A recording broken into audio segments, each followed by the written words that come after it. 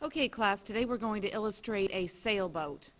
And you're going to be using a white sheet of paper, sharpen your pencil. There should be some colored pencils also that you can feel free to use once you're ready to start shading in. But let's go ahead and start drawing this sailboat. We're going to start with the sail first. But before we do that, let me show you an artist, an impressionist artist by the name of Claude Monet, who also loved to paint sailboats. Here's a picture of Claude Monet's impression of sailboats, and you can see these are all sailboats that are docked. They're not out into the deep waters. And you can see just the beautiful display of colors, the thick paint that was applied onto the canvas. Impressionist artists love to focus on light, and you can see the beautiful shine and reflections of the boats throughout this picture. And we're going to go ahead and make our own version of a sailboat.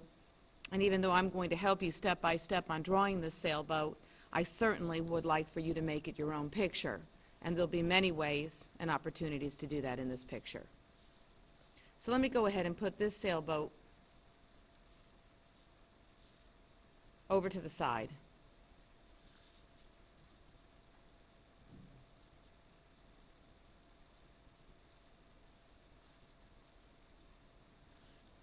And we will start first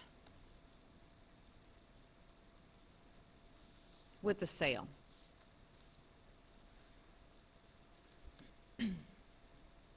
So the first thing that we're going to do is go ahead and make a line coming down like this. And this will be the sail, the long part of the sail. And think of a triangle that's real thin up top, and I'm going to go ahead and bring it out.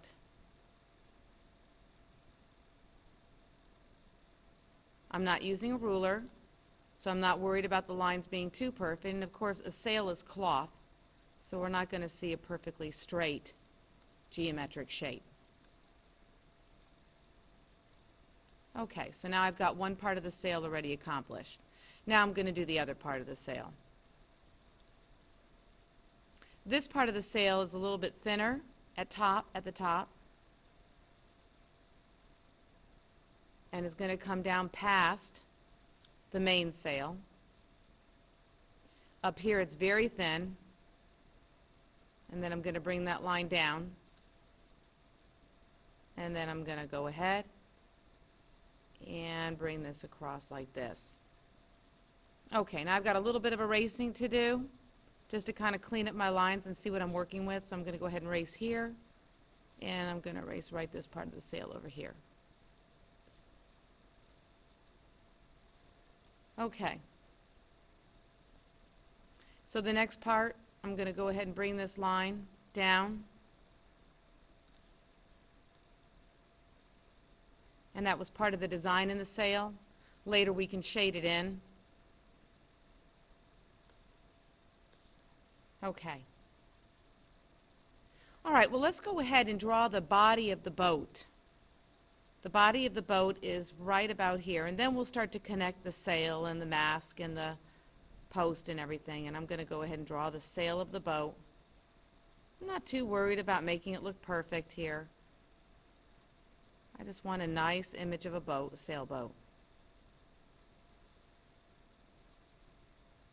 And I see where I can really make a curve, so I'm going to go ahead and erase. And I'm sorry, guys, if I'm confusing you a little bit, but I think there could be a little bit more of a curve right here.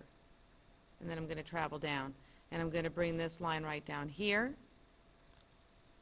and this is the top of the boat.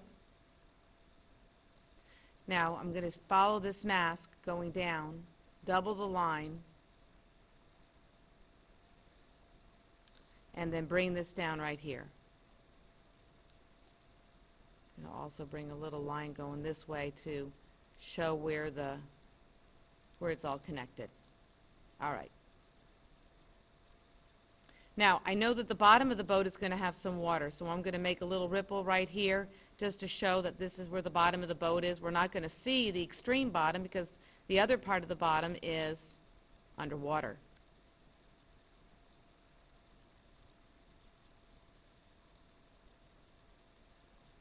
And I'm giving you a minute to catch up, and while I do that, I'm going to go ahead and do some little lines here just to kind of show where parts of the boat are connected.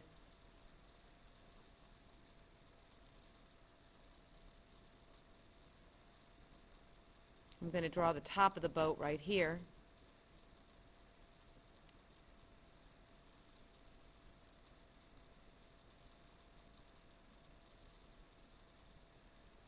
This is where the windows are. This is probably where their cabin is, where they sleep at night if they're going on a long voyage. Obviously, this boat has been designed for a long trip. Looks like a nice sturdy boat, one that can handle going into the deep of the ocean.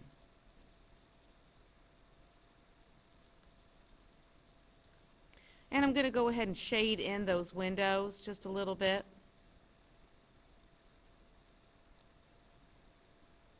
You can do that with a pencil or with a colored pencil. That's completely up to you.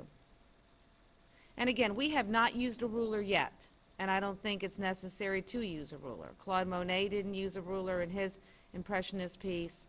I think that we can create a nice image without being too concerned about using a ruler. And it's got like a little guardrail around the side of it. So I'm just working on that right now. I made a line.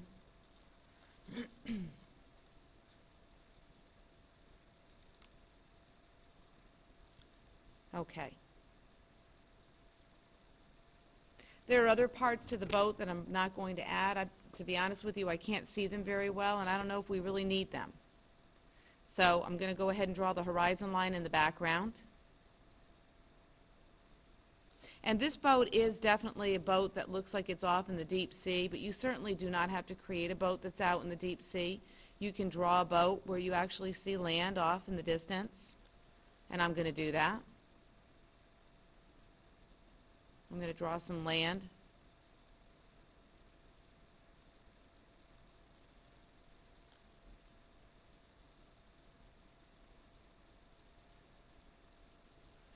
At this stage of the game, I'm just going to make some lines here just to show that the water is a little bit rough. As I get further away, I am going to bring those lines closer together. By doing that, I show perspective. I show things that are getting smaller as they go further to closer to the horizon line.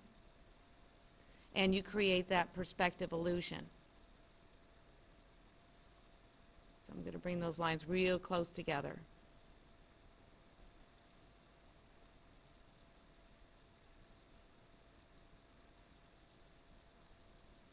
Now it's really starting to look like water. You know, when lines run horizontally to each other and they're running next to each other, you start to create a very rhythmic look. Lines do create rhythm.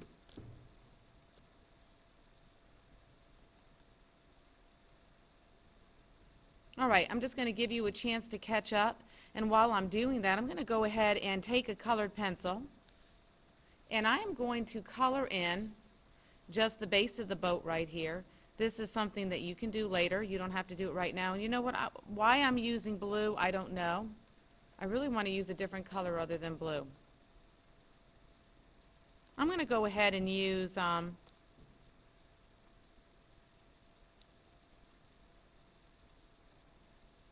there we go, kind of a burgundy color. There we go. Those are for the Mill Creek colors. Anybody going off to high school next year for the 8th graders, you can illustrate a Mill Creek boat. You make your boat any color you want. You don't have to use these colors. You can use the colors that you prefer. Keep in mind, though, that the water, we are going to put some blue into the water, some different shades of blue.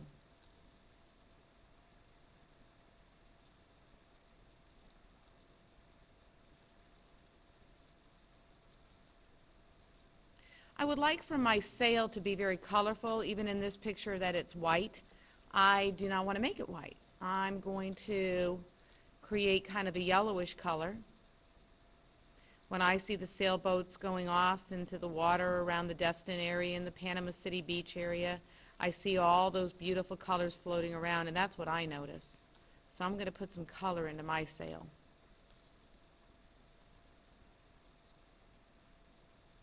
Sails are transparent, so you can see through them a little bit, and so got to keep that in mind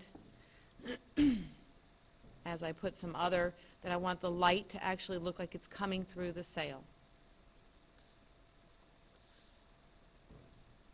The next thing I'm going to do with my sailboat is I'm going to put some of those little lines that they use to kind of hold the sail together and make it sturdy. So I'm going to curve those lines, and they seem to be continuous all the way to the top of the main mast. I'm going to shade down here a little bit just to show the connection of the post to the sail. Please forgive my terminology. I do not sail. I wish I did. Maybe when I retire I'll sail. My brother, on the other hand, is a deep sea diver, and he dives out on sunken ships. I used to go out with him sometimes. It was the most amazing thing in Block Island in Rhode Island. My brother would go down deep into the ocean, and he would come up with cannonballs from the Revolutionary War. It makes you realize that what's in the bottom of the ocean is a treasure all in its own that we haven't even begun to really discover. I mean, people find things every day, but there is so much still down there, so much history.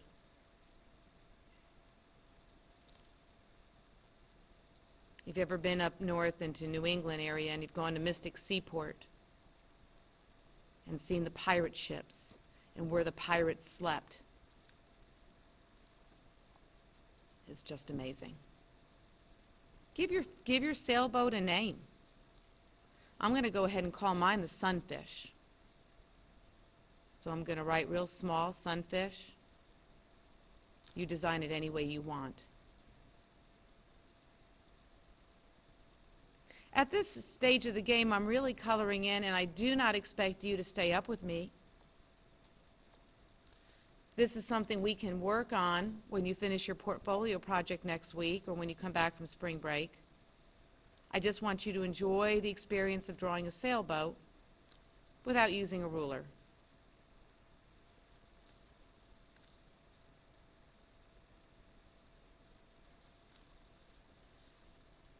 And I'm really trying to work on here, adding some light into my picture. I want it to look like the sail is transparent, light is coming through. Impressionist artists are always trying to set a mood with the lighting. I think I'm trying to do the same thing that they're doing right now. How we learn from great artists every day. That's what it's all about. Great musicians learn from the artists in the past. I'm always so impressed. Oops. When my 8th graders know so much about 70s music and 80s music and actually like some of it. Makes me smile. That was my error. All right, I'm going to go ahead now and I'm going to make some lines right here that are going to kind of curve. Why do I curve the line? So that the sail looks curved. I don't want the sail to look hard and rigid. It's a sail that's very flexible. It catches the wind. It pushes the boat forward. And if we don't make things look curved and movable, it's not going to be a believable picture. So curving the lines more than having straight lines is so very important. I'm going to go ahead and just shade in the top of this part of the boat, and I'm just using a bluish color.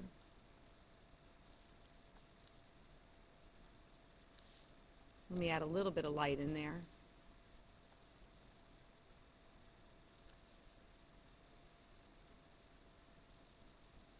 Let me add a little bit of light. And you should have a white oil colored pencil in your containers. If you don't, we'll find you one. Some little lines sometimes help make it look like there's a shine or light coming through.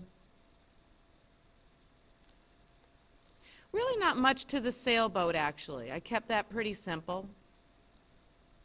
Put my windows in there.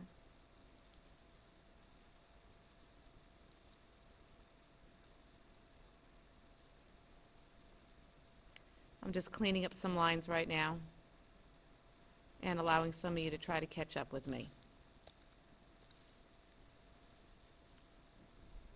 Okay, we're 15 minutes into this sketch, and you may not be right with me, and that's okay. This video will be on the website at Jones Middle School. Feel free to illustrate this sailboat at home. The more practice you get with your illustrations, the better artist you will become. I can't talk while I'm drawing. Please forgive me. All right. I think I'm ready to go ahead and color the sky. Look at the sky in this picture, how it's dark up at the top and then gradually gets lighter. And I'm going to do the same because I like that. There really are not too many clouds in the sky, so I'm not going to focus on clouds today. I'm just going to focus on a nice gradient change from dark to light. Again, I'm going very fast. I'm on my Wacom tablet. I do not expect you to go this fast.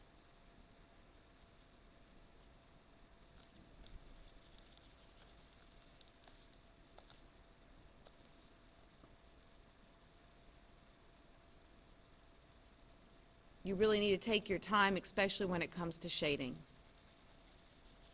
You really need to take your time to get that look, to make it look the way you want. When you take your time on a piece of artwork, it really shows. It shows that you care about what you're doing. Take your time.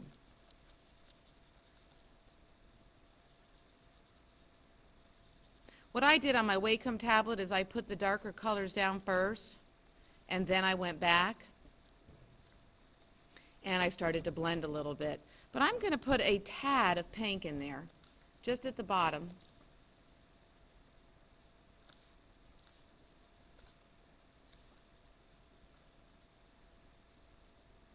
I'm having a hard time telling whether this is a morning picture or an evening picture. But I do know one thing. Sailors have a famous saying, and I'm probably mixing it up right now, but I believe it's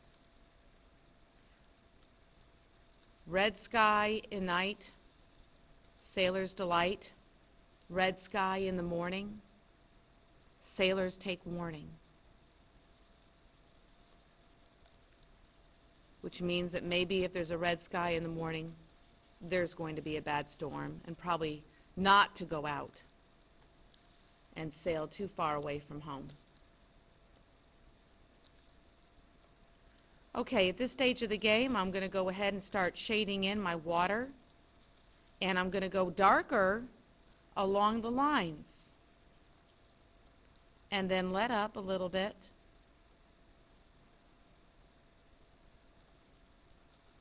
By going darker along the lines, I create kind of that look of rough waters and depth.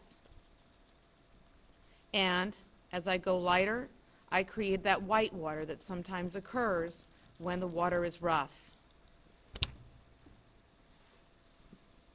And I'm just going to continue that all the way through my whole picture here.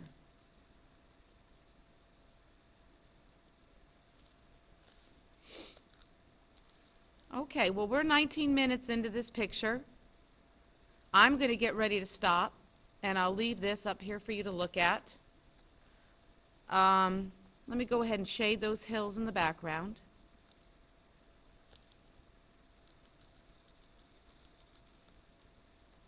I'm going to do a darker blue right here at the base of the hills.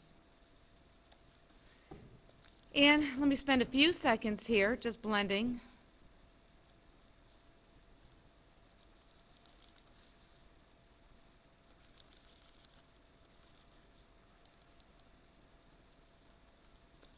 Well, I can't wait to see your sailboat, and I hope that you all have a wonderful spring break, a safe spring break. Make sure you wear your helmets when you're riding your bikes, skateboarding. Let's all come back next week in one piece. And if you have some time to illustrate over the holidays, please do. All right, and you know, like all artists, and I encourage you to do this all the time, sign your name on your artwork.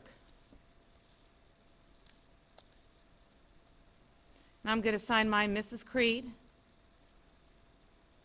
You can date it too. All right. Well, have fun. I can't wait to walk around and see all your beautiful sailboat drawings. Till our next sketchbook lesson, bye for now.